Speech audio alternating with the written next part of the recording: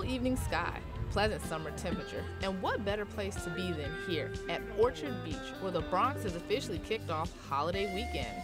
This annual New York Salute to America was hosted by Borough President Ruben Diaz and Senator Jeff Klein. This is more than just celebrating the 4th of July. It's also recognizing the Bronx, recognizing the diversity of the Bronx. The Bronx is a community made up of different neighborhoods, and it's our opportunity to be proud, not only to be Bronxites, but most of all, proud to be Americans. The fireworks show, emceed by BronxNet's Executive Director Michael Max Nobby, included such activities as empanada eating contest, Team Red, White, and Blue, and live bands.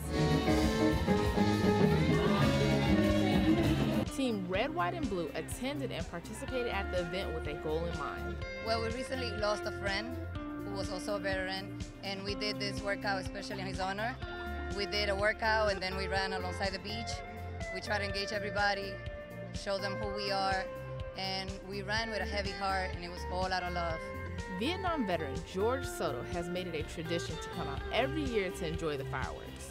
I'm a veteran from the Vietnam War, and every year that I used to come here, I used to enjoy it, and I make sure that every summer, this was my spot.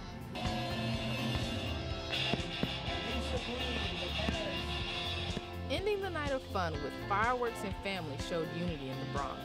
For BronxNet, this is Tatiana Parrish.